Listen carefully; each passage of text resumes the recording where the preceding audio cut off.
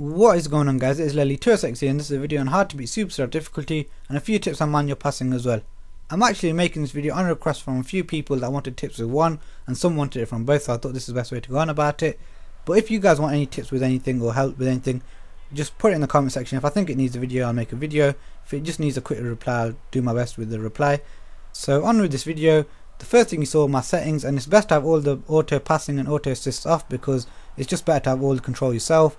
The reason I actually picked Liverpool was because they're pretty much an average team, and I know everyone doesn't enjoy playing with Barcelona and Madrid all the time, so if I'm doing it with an average team, you should be able to do it with nearly any team, to be honest.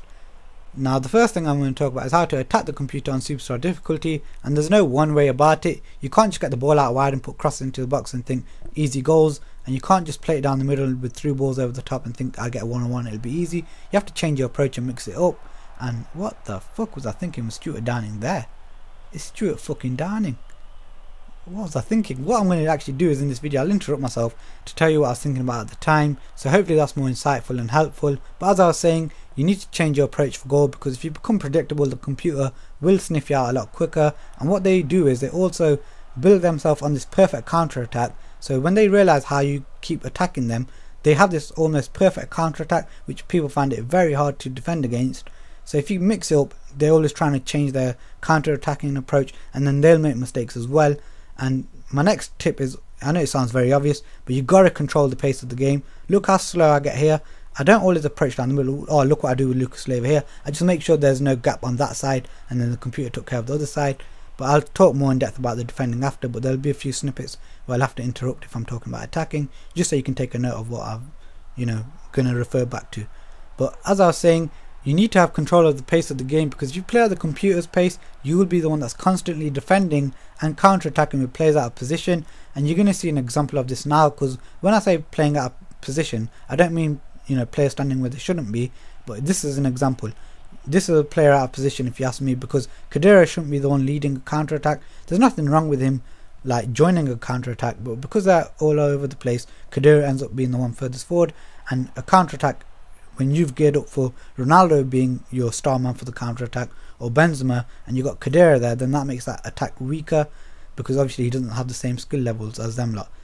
Now another benefit of controlling the pace of the game, and it also works for playing against people online, is that you get to see how they are set up, and very quickly you will know how to attack against them. So in this match I knew that Madrid were very compact, and I knew I had a lot of width to work with, but I knew I didn't have a target in mind, so I couldn't just put a lot of crosses in and expect to win a lot in the air. So what I was doing this match was I was just trying to pull them like left and right and get players out of position, and when they give you shooting space, take it, because what will happen is if you don't shoot, they'll just sit back deeper and deeper and defend in the box, and then you'll find it very hard to get in there and get a very good chance away. So if you start to shoot from distance, they start to come at you as well. And how the fuck was that not a penalty? I don't know. The computer got away with some ridiculous things here. And defensively, you can see what I did there. I put up a lot of pressure high up the pitch, but here look, I'm sitting back thinking, until I think that dribbler is a threat towards goal, I'm not going to approach him and leave a gap behind for an easy pass to be played to someone else. So that's why I stayed back there and just made it really hard and really narrow off his options. But I'll get more into the defense after. But as I was saying, it's good to take off them shots, them long range shots when you can, because when the computer thinks that you can start to take more long range shots, they start to not sit back in the box and start to approach you and leave gaps in the box, and then you have more space to work with then. So now I'll start to talk about the defensive side of the game. Here you can see here that I've decided to stay back with Carragher just to basically cut off that option of a pass to Ronaldo, or he could have passed it to Ronaldo, but it would not have been an easy task for Ronaldo. Well, maybe in real life all you have to do was probably knock it 5 yards either side of Carragher, and Carragher would have been gassed out on the floor. But here I actually, a bit luck here actually, because as I tried to force the game, I win the ball back high up the pitch, get the ball to Downing, and then watch that run from Gerrard. It's already happened, but you'll see it in the replay. That makes space in the box, and then it becomes a simple pass. Look, Gerrard, he runs into into nowhere, and he drags the defender out, and you need to start using the trigger runs as well. So that's a good another good piece of advice, to just trigger some runs off just to make space and let people run offside if they want. If they drag a defender there with them, they've created more space for you to pass into, and then you can look to pass to someone else. So that's a thing I do a lot here. You'll actually see that I've set off a lot of trigger runs. Whether I use all the trigger runs or not is another thing, but I'll also set off trigger runs if I know I'm going to pass it to him in 2 passes time, because then he'll be in a more advanced position and to, you know, a more threatening position. But back to the defending, and like I said about the attacking side of the game, you need to mix it up and change your approach. How I do this, you'll see me do it a lot with the midfield because it's a lot less risky, and you're not going to see all the examples I'm talking about in this video because they're not all required in this match, but I'll talk you through them anyway. In this match you will see me do a lot of this first one where I'll just run up to the player with the ball, like the opposition player with the ball, and I won't actually put a challenge in. I'll just give him a decision, like make him make a decision, go do something, because when I commit a player, what'll happen is it'll take time for him to come back to defending and put pressure on from the front. So I'll just run up there, say go on, go do something. When he does it, I'll chase back with that player, and then it adds more pressure for the next player. Now the second tactic I'm going to talk about is slightly aggressive, but it's cautious as well. So what I'll do is I'll go rushing in with the first man and I'll put in a standing challenge. If they evade it, what I'll do with the other two players, I'll hold my position and just try to cut off all passing options, and then I'll wait for the third guy to come back and put another challenge in. But then a slightly more aggressive one, so it's a little twist on this one. I'll send two players flying in with a, you know, standing challenge, and then the third one just be the cautious one. But then when I'm getting really aggressive, all I'll do is I'll send two of them in with sliding challenges, but then you've got to be very careful. You normally only want to do that to stop a counter attack and basically say, look, either I'm going to win this ball or you're going to get taken out, you're not getting past this point. So normally that's that third option I was talking about there, was just to like basically stop yourself when you think you're in a position that if he gets past me here, I'm screwed. So that's the only time you normally go with sliding challenges. Now when it comes to defending with the last line of defense, so with the actual defenders, what you'll see me do quite a lot is that I will backtrack all the way up to the edge of my own box, and then I think, okay, now I have to do something because it's getting too dangerous, and at max I'll only go look to go back towards the penalty spot and then have to do something. Now when you're backtracking, one of two things will happen. Either the attacker will slow down and it'll give time for your defenders to come back and then outnumber him, or he will look to attack your defender, and while you're backtracking you will then find an easier time to actually go and lunge in for the tackle. And when you're one-on-one, the last thing you actually ever want to do is slide in, because then you're making it a lot easier for him.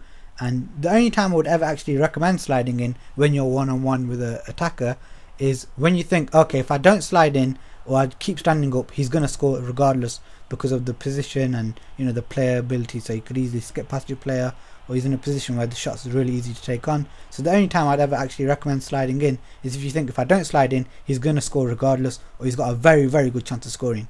So most of the time you stay on your feet, make them work for that goal. I'll actually show you a very good clip on this backtrack defending. It'll be the very last clip that you'll see in this video. Is where I'm the one Reading defender and there's two Arsenal attackers, so it's a bit harder than what I described, but you'll see a very good example of it. When you have so much control, it'll feel that you're always two steps ahead of them, and it'll feel like they're so predictable that you're actually controlling their attacks. And when you get to that point, then Superstar doesn't actually feel that hard anymore. Now moving on to the manual passing, and the first thing I'm going to say is if you're using the D-pad, you're going to have to scrap it, because I was a big D-pad player as well, but when you're using the D-pad, you're actually limiting your passing angles, and that defeats the whole purpose of manual passing.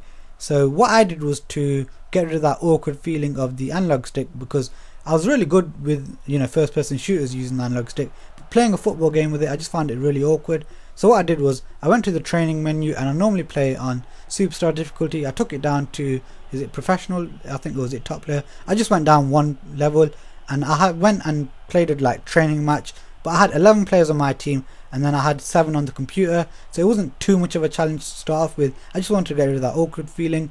So once I got rid of that awkward feeling, I went and put it like 11 versus 8, then 11 versus 9, then 11 versus 10 and 11 and so on. And then I got it to a point where, you know, I was having 10 and they were having 11, and then it was 8-11.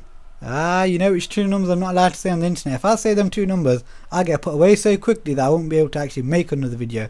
So we all know what I'm trying to say. That is actually an inside job. Now I'm only joking now. I need to stop coming out with this shit. I don't know where I'm coming out with it from.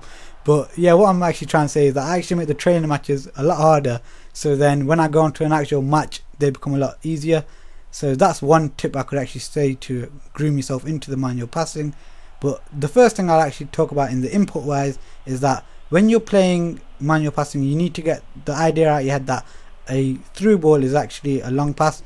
It is not the case, because when you play manual passing, when you do a L1 and R1 over the top, you can spray one for 50 yards, but in reality the actual through pass is actually as powerful as a grounded pass, or even weaker to the point. So I'd probably say only play a through ball over the top, or even on the ground. I'd say 20 to 30 yards at tops, but just look at that for a killer through ball. The weight of the pass and the angle was just perfect, and I don't think you can actually do that on assisted passing, because one of them normally goes wrong. And when you actually do play this on manual passing and play a killer pass like this, you feel so happy that you just want to whip one out and have a little celebration of your own. Okay, maybe not that happy, but you get what I mean. You actually appreciate them killer passes a lot more than when you do on assisted passing, and that's how it works in real life as well. Sometimes you appreciate the pass more than the actual finish, so it actually brings out another side of the game as well, and it's just brilliant. Now I'll actually go on to more input controls. So if you're playing manual passing for the first time, the first thing you're going to think about the lofted passes are why they're not going very far and why they're so flat. All you have to actually do is hold down R2, and that adds a lot more height and a lot more distance on the kick. So that doesn't mean you can't actually play a nice little lofted pass that's only 10 yards away. All you do is hold down R2 and just give the lofted pass a little tap. You can actually score some very creative goals. The only actually limitation is your own imagination, so you can actually score some really wonderful goals. So there's not actually many more passing tips that I can actually give you on manual passing, other than you just got to give it a lot of practice. There's one little tip that I can give you that kind of helps throw off the computer, and that's just before you actually play your pass, just do a little angle change in the way you're dribbling, so then they have to quickly adjust to that little angle change, and that normally opens up a little gap or a little moment of lapse in concentration for the computer, and it makes playing them passes that bit easier, and you can get away with the odd astray pass and whatnot. So hopefully you guys enjoyed this video. If you did enjoy it, give it a thumbs up, and I will actually make one of these a lot earlier for PES 2014, hopefully within the first month that the game comes out. So if you did enjoy it, remember to give it a thumbs up. If you want to see more, remember to subscribe. Oh, actually wait, there's one more thing I want to say, and that's check out my other PES content. There's one video I actually want you guys to look out for, and that's in the Master League Online series. It's episode 4. It's not actually uploaded yet. It will be in my next upload, so come back and check that out very soon. It's going to be a great episode. It's just, trust me when I say it's going to be a great episode. So I hope you guys enjoy watching the rest of this video, and thanks for watching, guys.